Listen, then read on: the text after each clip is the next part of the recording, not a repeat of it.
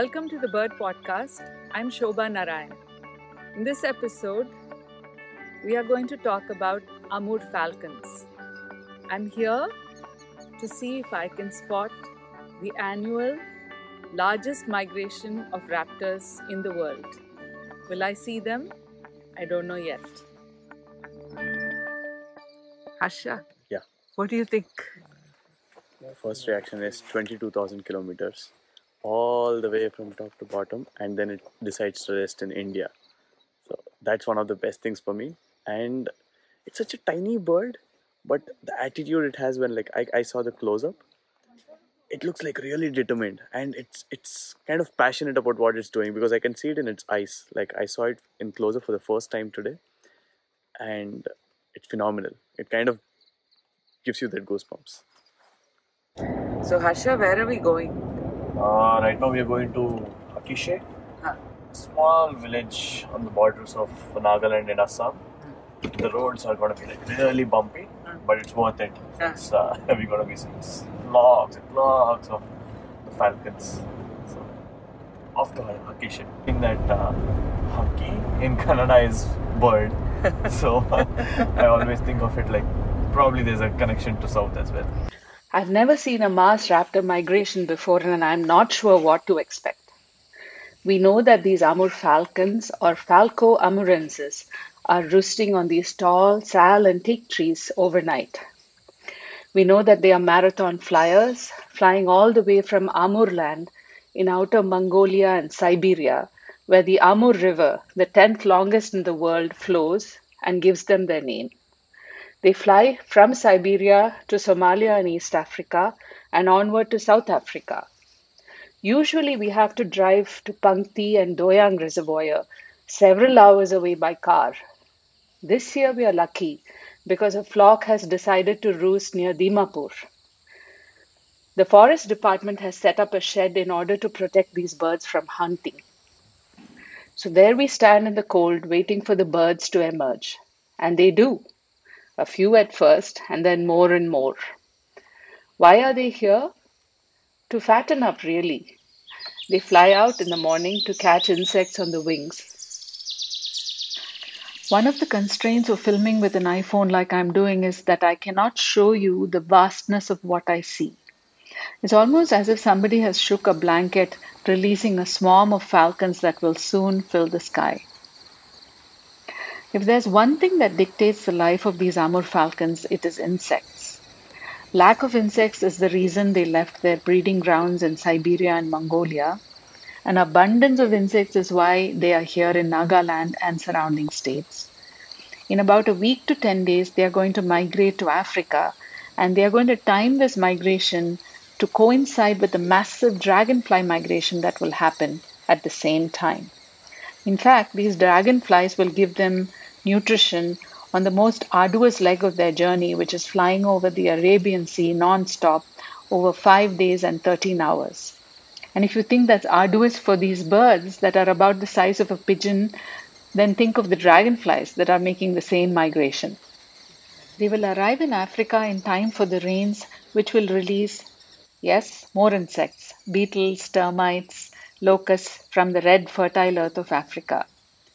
Once they get to Africa, they disperse widely and they winter there till about March, April. A few years ago, Dr. Suresh Kumar from the Wildlife Institute of India, along with some Hungarian researchers, tagged about 8 of these birds. One named Manipur, it was discovered, made a round-trip migration of 29,000 kilometers, and another made a round-trip migration of 33,000 kilometers. Another fascinating thing is that these Amur falcons do what's called an elliptical migration, making almost a figure of 8. They go down one route and they take another route back. Why? We don't know. I think regarding Amur Falcons, again, like very little is known about them. We don't know what's happening during the breeding season in Siberia and Mongolia.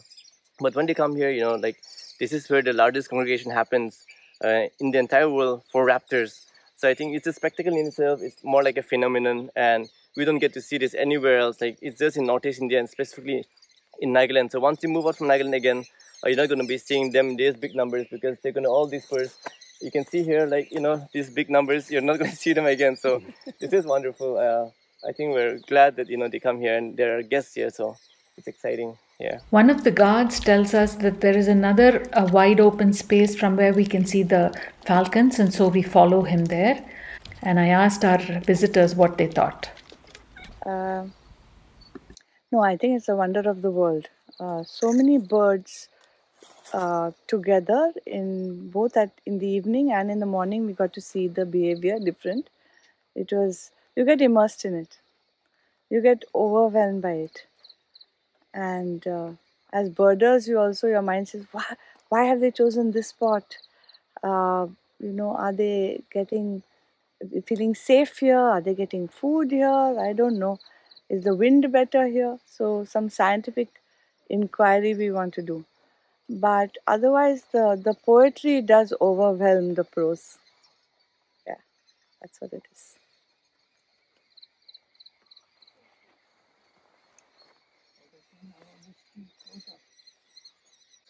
It's magnificent. As I said, this is better than my morning meditation, and it's so worth coming all the way here.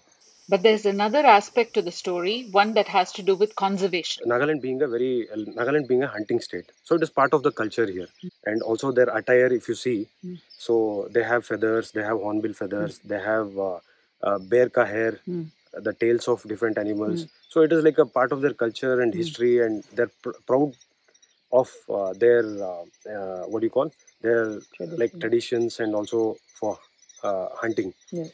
So this being the case, so it was quite a shocker that almost more than 18,000 Amur Falcons were being killed per day in 2012-13. And there were also a few of the conservationists who were quite vocal, including Bano Haralu, who was quite instrumental in bringing this story out initially, along with a lot of other people also who were working in the area at that time. And fortunately, like even the department also swung into action along with other stakeholders. So this is not like a fight as to who was successful, who was not successful, but together along with communities. In fact, the communities were the people who were instrumental in bringing about this change, because no matter how much any other fellow will speak, it is ultimately the community who has to take the action. So the communities came forward, and in fact they came forward in a very big way, and they all decided together. There were a lot of actual marathons, the running marathons conducted for children, and a lot of educational programs were conducted for children. Eco clubs were formed with also help of many NGOs. So all these guys came together, and there was a effective communication, and even people absorbed this communication, and they were happy to conserve. And for the first time, they were part of the conservation story rather than being the perpetrators of like killing the birds. And there is also again another part to it. This entire area where Amur Falcons initially were coming to roost, the Doyang Reservoir. So the Doyang Reservoir also is like a wetland which has been formed because of a dam, the project. So many of the people had lost their farms, so they had turned into fishermen. So they were using the same nets instead of catching fish to catch the Amur Falcons. So there was a lot of education given, awareness given from various angles. So this also encouraged them that no, we should not do this. And there was a program by NGO, grain for birds. Na? So you leave the birds and we'll give you grain. Some programs like that were undertaken. So overall, the people became more aware, and even the Nagaland government declared the Amur Falcon as a state guest. So it is like VVIP treatment. So no one should kill any Amur Falcon, and it has to be respectfully allowed to go out. So that also was one of the big support which came from government side. And another support also came to the forest department from our another department, the rural development department. They issued a order saying that anyone who kills Amur Falcons, that village will be stopped of all development funds. So that also added to the story, and together the Amur Falcon could be saved in the next year itself, like 2013-14 itself, it could be saved. And the numbers of killings came drastically down. And additionally, also we had scientists come over from Wildlife Institute of India and also from Hungary. So these guys, they did the satellite tagging. We did for almost 8 birds. If I'm right, 8 or 9, I'm not sure. I think 8, if I remember right. So until last year, the last tagged bird, which was longling, it is named after the Longling district. So longling, that bird, I think it may have probably have the record of giving data for the longest period for a tagged bird, and it traveled approximately more than 3 lakh kilometers, and probably 7 times up and down. And it's So and it's still there. no, unfortunately, till last year it was giving the data. So this year, the Manipur birds are still giving the data. There are birds, Englang, Chulan. So Chulan's data we just heard. So it has already moved out from Manipur, Nagaland area, and it's moving towards Odisha. Okay. So this is the latest info we have. So overall, so we can tell that I mean, outside of Nagaland, people may think that like there is nothing happening here, but these sort of very big and huge conservation stories also are happening. So That's that is the wonderful. wonderful thing about Nagaland. Thank you. Yeah. That's wonderful. And that, my friends, is the heart of this heartwarming story, where villagers, conservationist journalists, and marathon running boys all came together to save these mysterious magical birds. Now, there are many excellent documentaries about this conservation effort, but here is Bano giving us a glimpse. Amur Falcon massacre story really began with the recordings and the writings of a Singaporean traveler who was traveling the Doyang Reservoir areas. And she had posted on the bird ecology group about her coming across these falcons, which were being trapped and they were being killed and also kept as pets by young people. So in the following year, in 2010, I happened to be in the area, the Dorang Reservoir, with a group of ornithologists. And we happened to be in a site where we were told by locals that we were coming at the wrong time of the year, that we should in fact come in October, where hundreds and sackfuls of birds are harvested. So I couldn't, for the life of me, imagine or think what these were because I'm not an ornithologist, but these friends of mine were. So immediately they said these must be the Amur Falcons. That's when I first heard about the falcons. And so subsequently, it was discussed in the group when we could actually visit this. So having got more details, we finally made a group which consisted of Ramki Srinivasan, Shashank Dalvi, Rokohebi Kotu, and a fellow Naga from Konama village, and me. And we had also worked together in a previous assignment which had covered the entire landscape of Nagaland for a wildlife survey report for the forest department. And in that report, it clearly showed that awareness was a missing component amongst across, like in all these protected and reserved areas. So in Nagaland, the peculiar nature is that 97% of the land belonged to the community and 3% with the government. So it clearly meant that anything that you do, you have to consult and work in cooperation with the communities. So this Amur Falcon story proved challenging and also rewarding because we had to work directly with the community.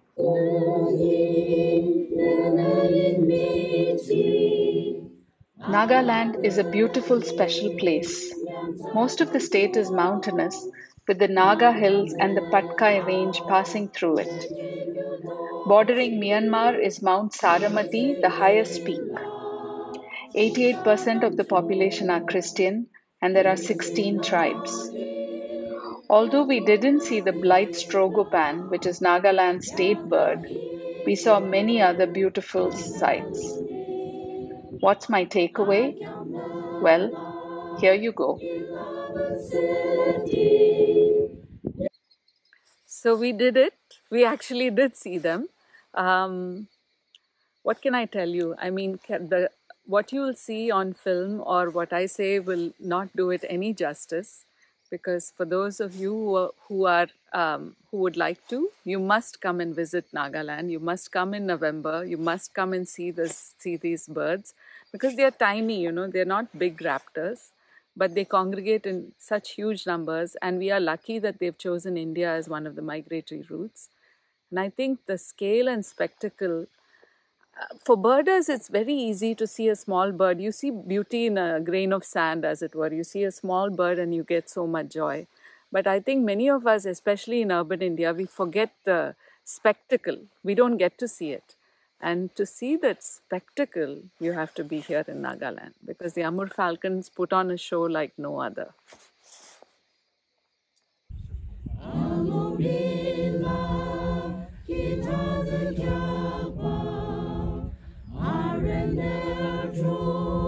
Let's